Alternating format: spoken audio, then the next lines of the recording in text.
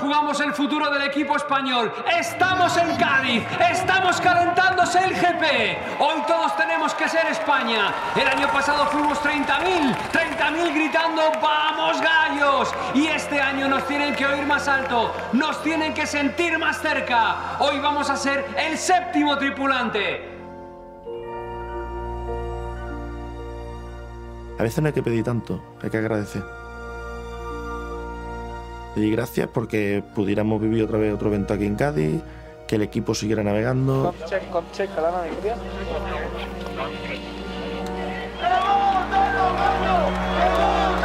Talk about fans coming to rescue the team. This crew needs their supporters more than ever right now. Santa María del Monte Carmelo, que eres la estrella que ilumina a los navegantes, a ella nos encomendamos para que bendiga a todos los participantes y de un modo especial, como no, al equipo español. Le he dado gracias, pues también pues le dije que por favor, pues que si podía hacer algo con la mano, pues que, con la mano invisible, pues que empujara por detrás el barquito.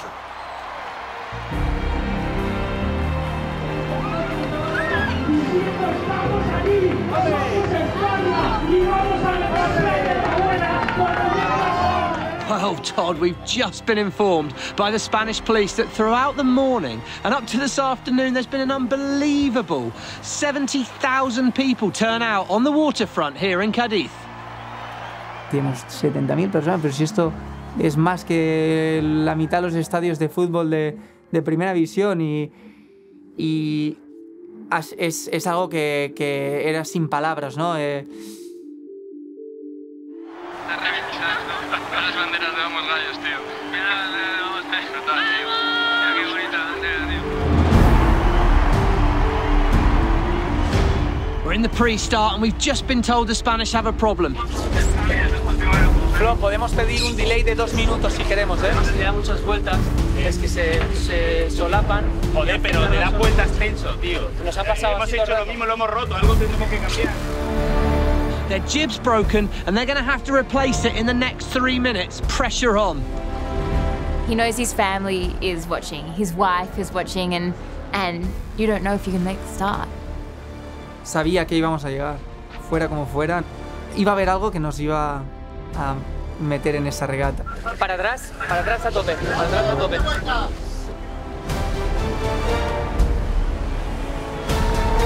The Spanish team has just managed to replace the jib, but it's made them start late. Hay una cosa en SailGP que es muy difícil y es recuperar. Me acuerdo de estar detrás y vernos atrapando barcos como perros sin collar y recuperar y vamos.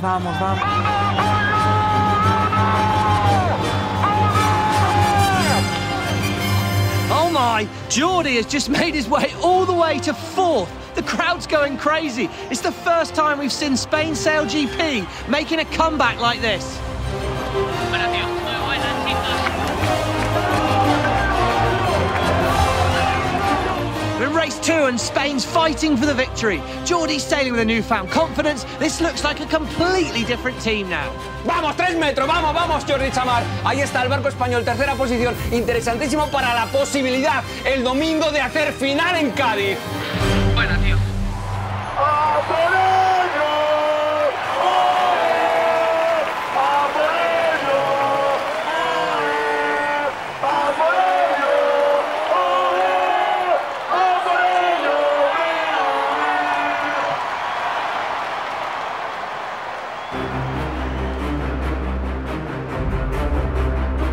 Day 2 and the first race will start in a few minutes. For the first time this season, Spain has a chance of making the final. 5. Nos quedamos así, pressing. En un momento clave que sabemos que había posibilidades de entrar a la final, vamos, Jordi y todo el equipo le da pues de hacer esa salida. First race of the day is about to start, and it's Spain, and it's USA, and it's Jordi, it's Jimmy. Who's going to get there first? I think it's going to be Jordi. En ese momento ya enciende botes de humo, viendo que ya Jordi está haciendo la salida y ves que hay que morir con ello. And it's Mark 1 with Jordi Xammar just behind the almighty Ben Ainsley. Entra ese pinchazo de adrenalina, ves que ya las pantallas te marcando en la salida segundo, tercero. Dices tú, Dios, la final está ahí. Se puede. Wow, halfway through the race, and for the first time in a very, very long time, Spain's qualifying for the final. It's amazing, the Spanish team, they're in third place, they've just got into second place, and I can hear that whole seawall cheering them on. The noise is amazing. Nosotros con el noise canceller que llevamos en el casco no se escucha nada. Así que cuando hemos trasluchado cerca del muro, ahí sí que de repente hemos escuchado unos todo de gritos y ostras, y claro, ya muy rápido he dicho, ostras, esto es toda la muralla. No, ya empieza a dejar de ver, la gente empieza a cantar, un poco de descontrol de, oye, ¿cómo va? ¿Cómo va? Ah, da igual, sigue animando, hay que seguir empujando a los gallos. ¡Vamos, gallos! Entra Gran Bretaña, pasa Gran Bretaña, mira España, sí señor, ahí está, ¡vamos Jordi! Ya cuando dispersa un poco el humo y ves que sigue viendo que sigue segundo, Dios, que están ahí, tío. Y encima los rivales directos, haz la cola. Well, we're seeing the best in the world struggling to read this race course. The wind's extremely patchy. There's areas of just no wind. And if that's not enough, there's a swell running into the bay here. It's bouncing against the wall, and it's making for some of the most challenging conditions we've ever seen in SailGP. Muchos ojos fuera, ¿vale? Está de jugar las presiones. Sí.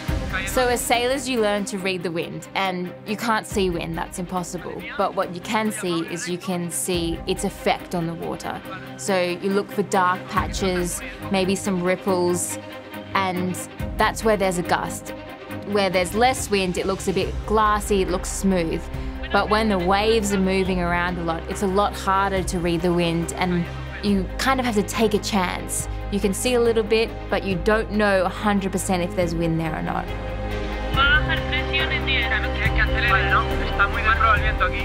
So in race 4, the Spanish team, they're going upwind, and the Canadian team is with them. They tack.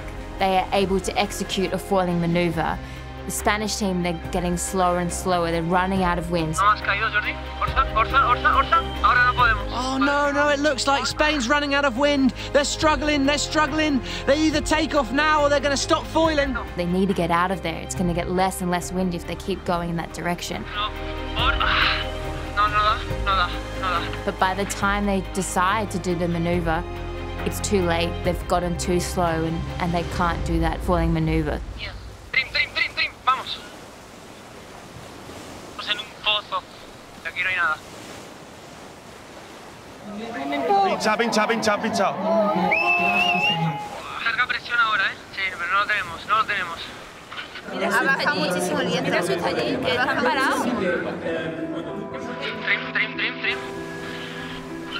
Well, the Spain SailGP has lost their chance of getting into the final. This is going to send them to the back of the fleet. It's got to hurt so much. They could feel it on the tip of their fingers there, but it escapes just like that. Fall off the foils and in front of your home crowd. It's got to be so painful.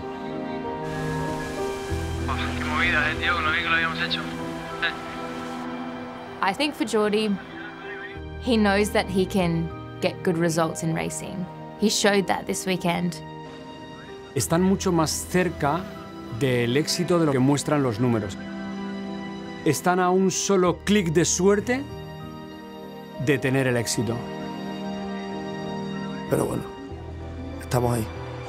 Y yo creo que es lo más importante. Que se acaba de demostrar que el equipo puede estar ahí. Puede no estar ahí. Well, it's a wrap for the Spanish Grand Prix. The French have run away with their first ever victory. It's really tight leaderboard for the second half of the season. You see some teams, Australia very dominant early season, New Zealand dominant the last few events, America then, you know, getting the win in Saint-Tropez. So I think we're going to see that the whole way through this season. Teams being up and down all over the place, lots of result changes. And if the French were good today, the USA were also outstanding. Jimmy Spithill and his crew have won in Saint-Tropez, second here in Cadiz.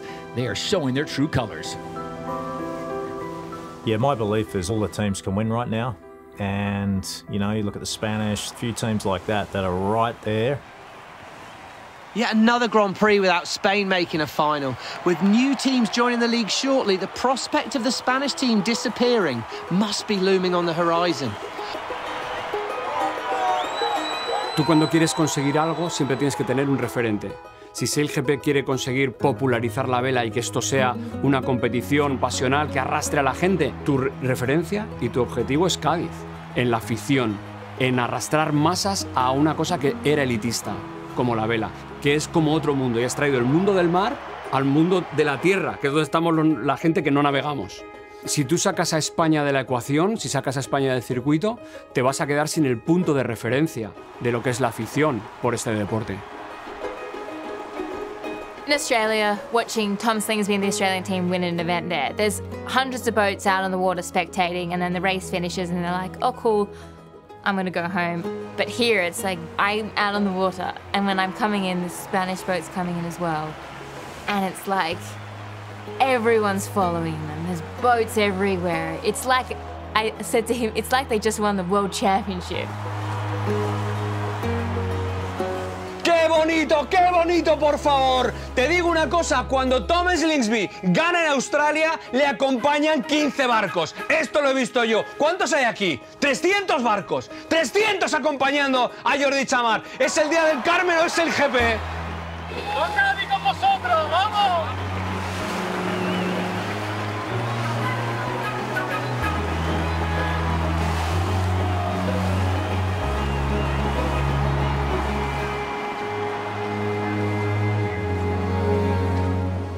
Yo creo que en el fondo, somos el equipo preferido de Russell. De verdad. O sea, porque somos un equipo joven, con muchísima proyección. O sea, el mayor tiene 28 años. O sea, ahora ya estamos en la pelea. Lo único es que necesitamos tiempo. I believe that Jordi and his team are actually really, really good talents. And I think he's going to be a star of the future. ¿Por qué estamos sextos, séptimos y está la gente soltando lágrimas, vamos a España con nosotros? Porque también son muy conscientes de la magnitud del desafío que tenemos delante. Hace 4 años que España estuviera luchando contra las grandes potencias de la vela mundial, no estábamos ni en el mapa, España como país. Y hoy, aunque hayamos tenido un día que ha acabado siendo difícil, hemos empezado a ver las luces de una primera final española, de un equipo español en SailGP. Muchísimas gracias. Encantado y muchas gracias. Tengo una fe ciega de que vamos a llegar y de que si hoy salían 2 sextos, estaba la muralla como estaba, el día que lleguemos a Cádiz y estemos, que seguramente sea el año que viene y ojalá estemos en la final, eso se va a caer esa muralla.